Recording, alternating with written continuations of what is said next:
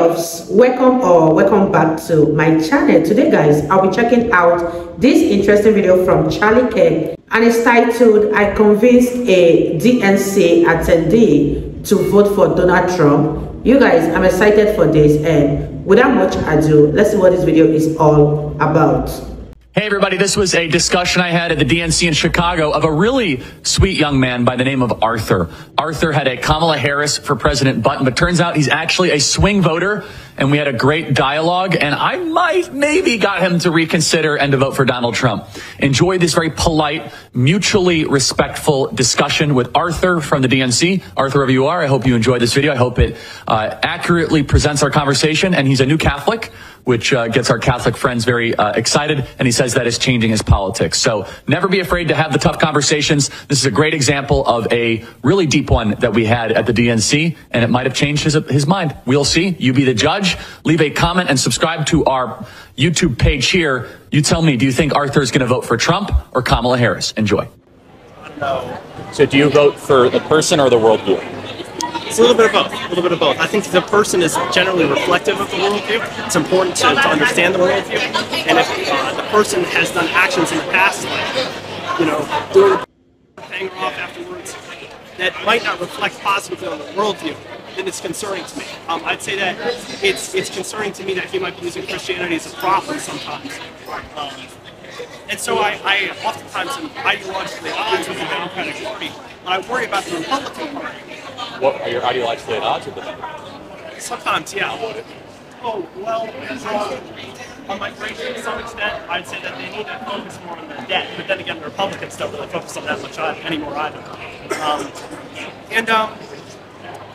Really, especially on trade protectionism, I think Trump's very pro-trade protectionism, which I do like. And the Democrats have been a little bit, neoliberal? A little bit, yeah. But I would say that there is some level of decency. I think that is, they try to project it very much so. They try to show that they're, we're good people, yada, yada, yada. But, you don't see stories about Kamala Harris or other major Democratic candidates where it's like, as I said for Trump, where he sort of, paid money to cover it up. And ultimately, the crime that he committed in that wasn't super significant, but the whole situation is kind of sketchy. So I don't know. I'd just say, how do you address that sort of concern? I mean, everyone's a flawed person. I vote for a worldview, though, not just the person. Because a worldview will outlast the person, right? And but do the actions of the person have any reflection on the worldview? I mean, we already know the type of president he was, which is a terrific. You guys, one thing I grasped from what Otto said is that what they are accusing Donald Trump of is not that significant, yet they still kept on accusing him.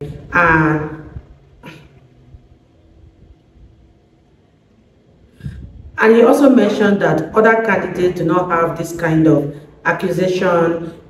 Okay, trolling them. And he also mentioned that other candidates do not have this kind of accusation against them. One thing he should know is that despite the fact that these accusations on Donald Trump were not significant, yet they blew it out of proportion. There's a political agenda in order to frustrate Donald Trump's presidential campaign and try to stray people away from not voting for him. But let me know what you guys think about this video in the comment section down below, and let's continue watching, you guys. I'd say that the trade war wasn't the best. I wish he would have been harsher on trade. I suppose if he was going to do it, he might have gone all the way. So why are you supporting Kamala? What would you say is her greatest achievement? Made up my mind, but I would say that there was stability to some extent on the Democrats. Now, Biden may have been a little bit, old, to put it lightly. But you mean political stability? To some degree, yeah, I would say it's like switching out a candidate like 2 weeks before is like stability? Stability in terms of what they are advocating or demonstrating. That was a little bit unstable. That was a little bit surprising to me. And that was, honestly, that is my biggest concern with Democrats, is the fact that they did kind of lie and say, oh, he's fine. So you might vote for Trump? I'm considering it, but his antics. What does he have to do to earn your vote? I'd say that he'd have to acknowledge that he's done some kind of sketchy things in the past, and really legitimately say, you know, he's repentant for it to something like that. Honestly, I would have thought very different things in the past. I was an atheist for a long time. I'm very progressive. I've become Catholic recently. Praise God. Does that change your politics at all? Yes, to some degree. But of course, I'm still thinking of it, and it does concern me even more so than in the past. Personal actions. So, that's really what I was going to say. Okay. Well, so you should think about worldview. Secondly, I mean, you can agree the Bible is full of people that have done some pretty flawed things. King David. Oh, yes, absolutely. Remember King David? He killed a man just to get after Bathsheba. I'm getting to that story right now. Right?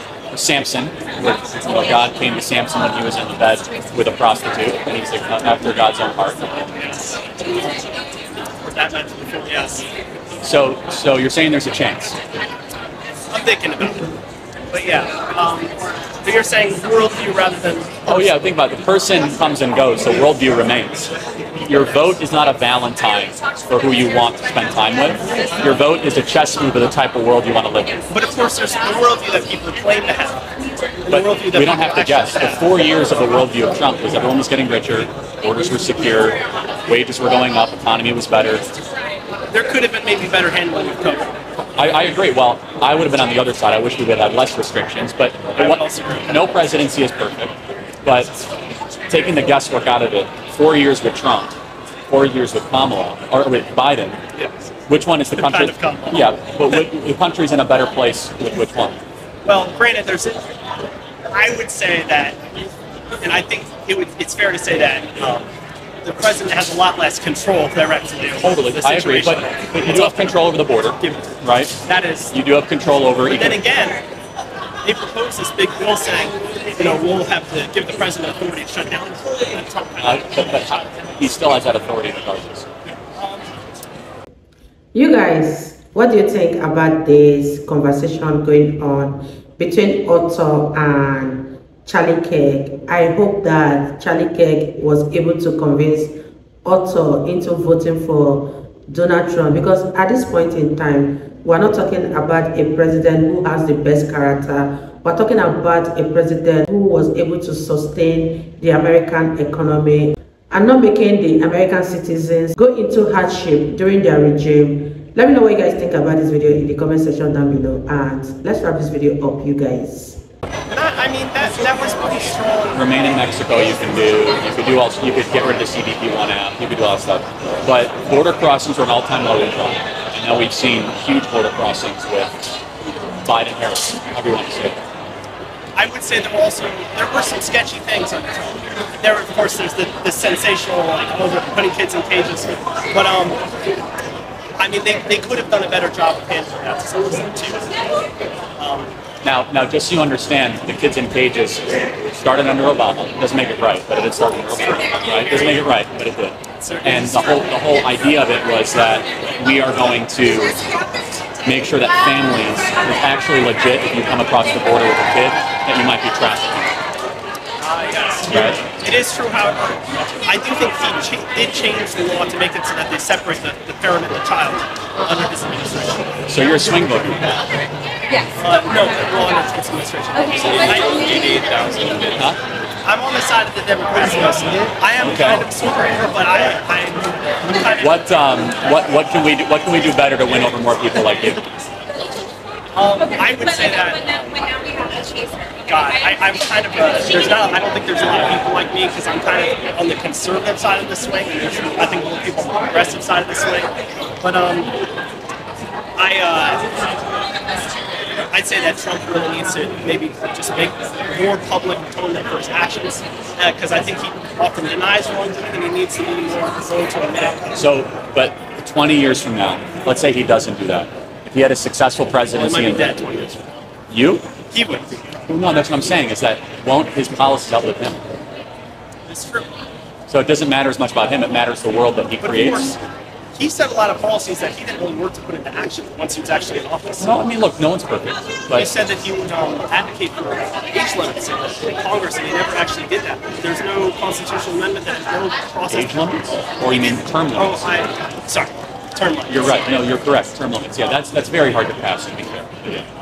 It is very hard to pass. But that's the way I want you to think about it. And what's your name again? Arthur. Arthur.